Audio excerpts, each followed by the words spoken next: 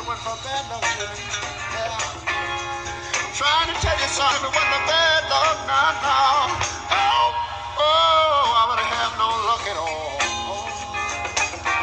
Would you believe I wouldn't have no luck at all? Look at here, Ray. You think your luck is bad? Listen to what happened to me. All right, now listen now. Hello and welcome to episode 30 of Dial At Your Heroclix. Today it's just me, your host Hunter Smith. The boys are not here, and that's because it's been one of the longest days of my life, and their lives too included, since they took part in a lot of it. Tonight's episode is just going to be a much shorter one than you're used to. We're going to cover the main areas and just have to save a lot of the other content for next week's episode. Because whenever we were getting off the interstate to get to our Clicks venue today, I blew a truck tire, and we have spent the last 4 hours pretty much trying to find some place that's still open that could fix the tire. And by the time we got to places, they were already closed. And anyways, just a long story short, it's been a mess. I still have not gotten my truck fixed. It still is sitting in a parking lot in a very bad neighborhood downtown. And hopefully it doesn't get either stolen, although I don't know how they're going to get it anywhere with a completely flat tire, or vandalized or towed overnight. But hopefully it's still there tomorrow and I can get it fixed. But this has been just an awful, awful long night. So it's very late where we're from, so the boys went ahead and went home. They're tired. I'm tired. And it's just going to be me. I'm just going to cover, like I said, the basics. I will talk about some spoilers that came out this week. First, we have Gates from Superman Legion of Superheroes. If you guys want to follow along with me, you can go to heroclix.com and click on Gates there. There's not a whole lot to say about this guy. He's 60 points. He does have the Legion Lost and the Legion of Superheroes keywords. He has a special movement power that can be pretty useful. He has phasing, and he can carry up to 4 friendlies regardless of speed symbols. That's pretty nice. If all carried characters share a keyword with him. And he doesn't modify his speed value from the carry ability either. And he has 14 movement. So that's a very, very nice taxi.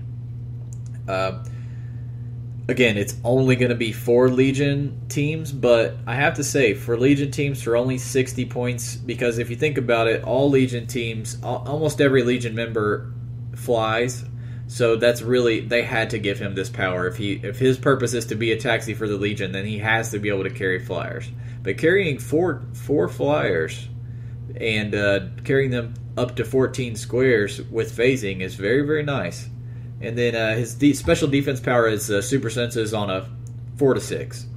He has no range. He has no attack powers ever. He has very low attack and damage all the way down his dial. And he does pick up some perplex later, but he's pretty focused. He's just a phasing teleport guy. It might be useful to use on your Legion teams. Other than that, he's nothing super special to speak of.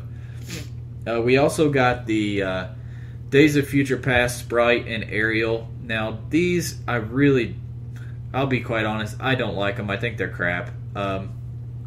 These are both Kitty Pryde, and they basically battlefield promote into each other, which I think is a pretty stupid idea. I don't know why you don't do the morph mechanic. And also, another reason why you shouldn't have to promote them into each other. For one, why promote into a figure? It's like, oh, I'm going to promote into the other version of myself and then have to hit the promotion roll again to switch back and forth. It's like, isn't that what morph is for? Like, what is the point of promoting? In my mind, promotion is going from a small points little, figure into a bigger, more powerful figure, maybe on the same click or a lesser click either way, kind of like Alter Ego. This doesn't really feel like a promotion to me. It just literally just feels like a morph. It literally just feels like going from one form to the other. In fact, they cost the exact same amount of points. And it's also going to be really hard to promote them because they have really shitty values attack-wise, and they also have no move and attack. Sprite has a lot of sidestep and a little bit of exploit weakness. She does have traded super senses, which is nice though. But for 55 points, her dial is very underwhelming. And then Ariel also nothing that special. She does have some support, and she has a little bit of precision strike. Neither one of them are anything to really get excited about in my mind. We got some. Now this will not be on Heroclix.com, but we got some images of some of the sculpts for the Green Lantern sets. There is going to be a Simon Baz. There's going to be a couple different Johns and Guys and House, so that's really cool to see. There's a Kyle shown as well, so you get in the full Green Lantern Corps. Hopefully some of the other Corps will be shown, like Chip and some of the other ones, Bedug, that a lot of people want that they haven't really had before. One spoiler that is on Heroclix.com that you can follow along with me is Berserk Gorilla. 70 points, no special powers, no traits. He does have improved movement, ignores pretty much everything. And this guy's your standard sealed beater. I mean, I can't put it any more simpler than that. 70 points in Dom, 6 clicks of either charge or flurry, has some super strength top dial, some CCE late dial. He's literally just a 70-point secondary attacker. That's what he does. No surprises here. He doesn't. It's not a bad dial for 70 points, though. I mean, if I pull him in sealed and I need that secondary attacker, he's a pretty dang good option. And he's also another option for your animal teams, so that's always good. Don't forget, the Yu-Gi-Oh! Set should be out this coming Wednesday, which would be February 5th. And I believe the Superman Legion of Superheroes Gravity Feed will also come out that day. Speaking of the SLOSH, as we'll call it, Gravity Feed, the dials are spoiled on HC Realms, and if you guys are HC Realms members, I will copy this thread and I will post it on this episode so you guys can find what I'm talking about. But the dials have been spoiled and have been coded already. I'm not going to go over all of them, but I do want to mention just a couple of the ones that are worth mentioning that are good. Cosmic Boy is really good. He is only 70 points, and top dial he has willpower and TK, and he has a special movement power of when he's in hindering, he can get him and adjacent friendlies can use toughness, and he has perplex and leadership. And when he hits leadership on a 6, he can remove a token from any adjacent friendly character with the Legion of Superheroes keyword. But what really helps with that, especially with that leadership, is his trait. And this will be a trait that'll be on a lot of these, or not a lot, but a few of these other Gravity Feed pieces. And this is really interesting. It's called Welcome to the Legion. When you build your force, choose one character 50 points or less. That character gains the Legion of Superheroes keyword and the flight symbol this game. If your force includes other characters with this trait, you can increase the point value of the chosen character by 50 points if this character doesn't use the trait. So what that means is, if you run Saturn Girl is another pretty good piece out of this Gravity Feed that I'll talk about. If you play both Cosmic Boy and Saturn Girl on your team, then you can do it for one character, but choose a 100-point character instead of two 50-point characters. I really like that. That's really cool. And it may play into the meta because a few of these pieces are pretty good. And being able to, if there are, we haven't seen the full set yet, but if there are some really legit Legion pieces, that trait is going to come in pretty damn handy because it's when you build, so it will help you hit theme team bonuses. So being able to give 50-point figures that you're throwing on your team that are kind of standard meta staples, like Enchantress at 50 points, or even if you want to go down to like a John Constantine or a Chaos War Scarlet Witch at 50, or a Jinx or something like that, like helping them fit in to hit the theme team on your Legion team, that's pretty nice. This Cosmic Boy's dial is really good. He has the TK and the willpower and a special perp and leadership, and then the rest of his dial is running shot pulse wave. And he's a wild card, so for 70 points, I really like his dial quite a bit. I also like Saturn Girl, who has she's 102, and she's mind control, incap, and prob control. She has the Welcome to the Legion trait, and she gets a special defense power, which is when it's revealed and at the beginning of your turn, choose reflexes or energy shield. She can use it till your next turn, and she has Psychic Blast for her last 4 clicks. So keep her at ranged, hit with either mind control or in cap. She's a lot more costly than Cosmic Boy, and I kind of noticed on a lot of these spoilers that we've seen recently since the updated PAC, I can tell, maybe it's just me, but I can tell that they're pricing mind control more than what they used to make it cost. And what I mean by when I say make it cost is how much the point cost of the figure ends up, being calculated up to. Seems to me they're weighing mind control as more points, as being worth more points than they used to. And that makes sense because mind control is much better now with the changes to it. So that's pretty cool to see. Lightning Lad is pretty good. He also has the Welcome to the Legion trait, and he also has another trait when he's adjacent to a friendly Lightning Lass or Lightning Lord. So that right there tells you that those two will most likely be in the main set of Legion of Superheroes. Modify his attack and damage by +1. And he has the Running Shot, Energy Explosion with 2 bolts. He has Energy Shield, full dial. He has RCE or Perplex on every click. So he's just a pretty dang good, 116 points. Pretty dang solid for his points. There is a kind of a generic police officer for you guys who are big police fans. This guy's not too bad. He's 45 points, has police team ability. He has running shot and energy shield and enhancement. Enhancement is very good having enhancement and the police team ability and running shot is some pretty good things to put on your police force. And then later in his dial, he gets outwit, but can't use it to outwit to counter defense powers. But that's also a power that the police teams typically lack. So not a bad option, at least something to throw in your police toolbox if you're a big police player. Triplicate Girl is really cool. Not exactly. Let's talk about how she works though. She's 87 points, and she has a long dial. Not super damaging. Kind of almost feels like a Kitty Pryde. Like there's some sidestep here. There's a lot of super senses, and there's some flurry here and there. But what's really cool about her is her trait. When you set up your force, place 2 Triplicate Girl bystander tokens as described on this card. And on the map adjacent to her. So whenever before the game even starts, when you put Triplicate Girl in your starting area, you pop out 2 little Triplicate Girl, basically bystander tokens. The bystander tokens can replace their values with Triplicate Girl's printed combat values. And they can use any powers that Triplicate Girl can currently use. That's really badass. When one of them is KO'd, Triplicate Girl can use willpower for the rest of the game. And when she would be KO'd, you can KO a friendly Triplicate Girl instead. If there is one, heal her to click 7. This ability can't be ignored. And then Triplicate Girl also has a damage ability that's in power, but only on other Triplicate Girls. So that's really cool. Whether this turns out to be a really viable piece or not, I will say it's not too bad for its points, only 87 points. Whether it turns out to be a super viable piece or not, I don't know. But I will note that the duplicates are flyers, so that's already giving your team 2 more flyers to carry people around for free.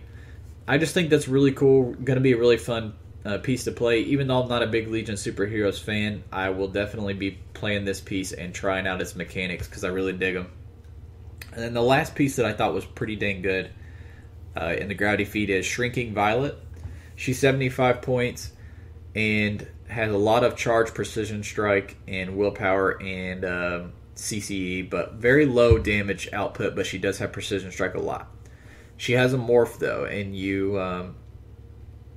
typical morph, you give her the action, you change to another one. So that tells us that there's most likely for sure going to be another one in the main set, as is typically the case with Gravity Feeds. But she also has another trait. During the beginning of your turn, you can choose that she has Tiny Symbol until your next turn. If you do, she gets -3 speed. So if you're at range and you're thinking you're going to get shot at, or you want to be carried, you can choose Tiny Size and get the benefits of the Tiny Size. Or if your other guys need to see over you to shoot, that's another option too. So really like pieces that can change their size. The Chase Prime's Titan, what is his name? I feel like an idiot because I'm a really big Teen Titans fan, and I can't think of his name right now, but he has that ability where he can go from giant to tiny or whatever, and I really, really dig that. It's really useful. So she's the only other really one that's definitely worth mentioning. We got some sculpts for Deadpool. We got a Kane sculpt revealed. We got some more Heroes for Hire figures spoiled, including a Misty and Colleen single. So there'll be some split options for your Misty and Colleen Wing duo that you got in Spider-Man. So that was really cool to see too. Fast Forces for Superman Legion of Superheroes is going to be the Legion of Doom. Those dials have been spoiled, and I'll be talking about them on the day that Fast Forces releases. I'll be doing a video review for that, so you guys can check that out on our YouTube channel. I'll go into depth on each dial and break it down, tell you what's good, if the whole thing is worth buying or not, spending your money on, and I'll go through and review each figure individually on the video. Let's see what we played. Wednesday we had kind of a fun day, so nothing much to say about that. Today we did DC comic book covers. I did a Red Hood and the Outlaws cover because it had a lot of pieces on it that I've been wanting to try. And I did kind of half Red Hood and the Outlaws crew and half the League of Assassins crew. So I had Shiva from Teen Titans, Bronze Tiger, who's a beast. I've used him back in the, I used to use him all the time. Busted him out again today. He's really good for his points. Let's see. Or sorry, not Shiva from Teen Titans. Cheshire from Teen Titans. And then Shiva from Arkham Origins, which just came out. And then on the other side, on the good guys, I had Red Hood from SOG and Starfire from SOG, who has the penetrating energy explosion. That was very useful, of course. And for the for the Arsenal option, I didn't really like the Teen Titans or the newer version that we have, so I went, or the SOG or the Teen Titans options all that much. The Teen Titan ones isn't bad, but he's a little too expensive, so I went back and went with the old faithful Red Arrow from Crisis. I think he's 72 points. The dude's really good for his points, very point efficient. He has energy explosion, and he can smoke cloud when he does, or he can RCE. The good thing about that smoke cloud is even if you miss, you still get to go ahead and throw out the smoke cloud. So I was using that quite a bit. That came in really handy, and I was just using...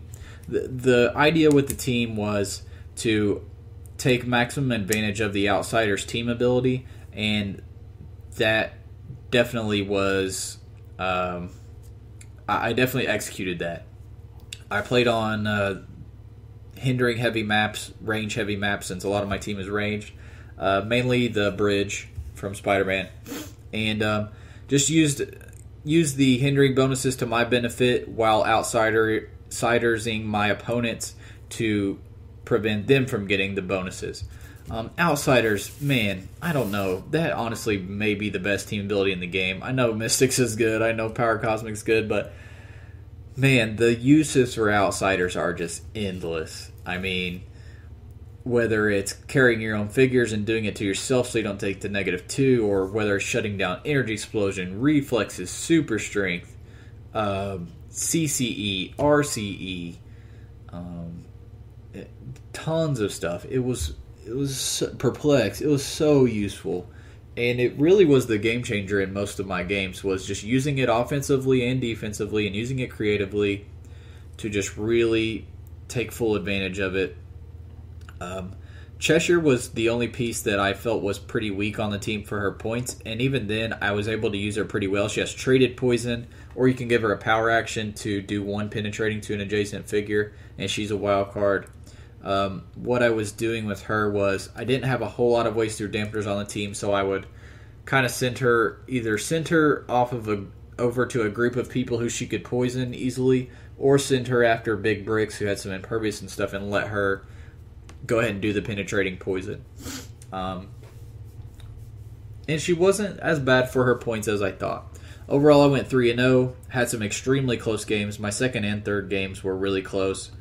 I managed to hit some rolls I needed, and my opponent missed one roll at the end that might have saved him, although I also missed the same roll that was going to give me points. So I guess it was I guess I probably still would have won, but that was a really close match. Second round was a really close match too, really fun, and went 3-0. The team was really good. Shiva from Arkham Origins is so good.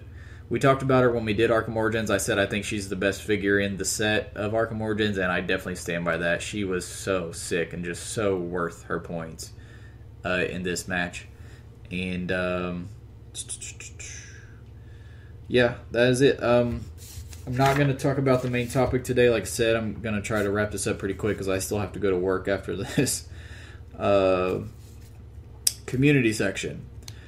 We have a special funny video coming up soon on the YouTube channel, so keep your eyes out for that. You guys, if you're longtime listeners, you know of my bet that I had where I have to eat olives because Anderson Silva lost his fight by horribly breaking his legs in a freak accident. But my cousin Aaron really doesn't give a crap that it was a freak accident. Phil, friend of the show, had the same bet with me, but he reneged it after seeing the freak accident, and we're going to do that again at another time. But I will have to man up and pay up on my bet on a video on our YouTube channel, so that'll be up there pretty soon. Dial design, we have a winner for January. It was Teddy Truman, who I actually think is a new... I don't think he had participated except for this month. Made some really good dials. And he made a really cool plastic man this week, which we will talk about next week. That'll be our featured dial section next week. And so congratulations to him. I'll be contacting him to see what he wants for his prize.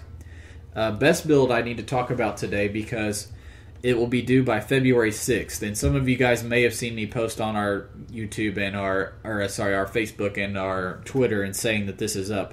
It is, in fact, running right now, and it will continue to be ran until February 6th. You guys can submit teams. Here are the build rules. And if you guys are not familiar with Best Build, let me sum it up real quick. I give you build rules for an event that's coming up at one of our local venues. You build a team that fits the rules and send it to us. And then Austin and Drew and I take I make a big list of all the teams, and we each look at them and we kind of like draft them, and we each pick which one we want to play. And then we play them when the event comes up, and whichever one of us does the best, gets the best overall score, one of you guys who submitted that team gets 6 custom poker chips. So it's kind of a random draw type thing, but you really can actually improve your chances of winning this by submitting good teams and submitting teams that you explain to us kind of, if I was playing this team, I would use this map and I would do this, give us general strategies and ideas behind how the team works, and we're more likely to pick the teams where people have put in work, obviously, and that there's some good synergy there. So the build rules for February, this is kind of our Valentine's Day event. It is Silver Age, 400 points, so everything is legal except for feats and battlefield conditions. 400 points, and each figure on your team, on their starting click, has to have either a red power or a pink power showing on the dial. And white powers that give, what powers are typically red. Let's say you had a white power that gave you a special blades, which blades is typically a red power, but that does not count. A white power doesn't count. It has to be a red or a pink showing up on their top dial. So get those to me by February 6th. Submit them to our Gmail at dialh4heroclix@gmail.com. We had some emails on Gmail and Facebook. I will save those for next week so that the boys can chime in on those with me. So don't think I forgot about you guys who sent those in. We will definitely talk about them. Question this week on community question was, which 3 comics do you look most forward to each month? Had a lot of people chime in. Some pretty varied answers. I don't know that there was necessarily a book that I saw that people, that really stuck out to me. I think most people had a really diverse answer, and that's really cool. My 3 personal favorites right now, Saga and Thor, God of Thunder for sure. My third one, I really couldn't make up my mind. There's like 3 Batman books that I'm really loving right now. The main run of Zero Year, I've really been enjoying Zero Year. I really think it's awesome. It's a great idea for what they could do right now while the whole forever evil type thing is going on. This is a great tangent to go on. This is very good storytelling. I'm really happy with it. I'm also really loving Batman Black and White, which is if you guys are big Batman fans, I'm sure you have read Batman Black and Whites before. This is just the kind of this year's or this era's Black and White, and it's been really good so far. And I'm also really enjoying Batman Beyond Unlimited and just Justice League Beyond, which is it's a 2-part book that comes out every month. It's been really good this month. There's a big arc going on in Justice League Beyond that's really coming to a head right now with Brainiac and everything. It's been really cool too. So those, I could not choose between those Batman books. But Saga Thor and the Batman crew were my 3 favorites. Although I did hear that some big Invincible stuff came out this week, so I'm really looking forward to checking that out as well. Hopefully tomorrow. Comics, we'll be talking about Inhumanity next week. I'll wait till the boys are here and we'll talk about the first 2 issues and our first impressions on that series. And that's going to do it for me today. Don't forget to subscribe to our YouTube channel. Send us questions or feedback at Gmail. Dial H4 Heroclix, that's the number 4. 4Heroclix at gmail.com. Submit your best build teams into that same email address. And follow us on Facebook and Twitter. And I will see you guys next week with the full Dial H Heroclix crew.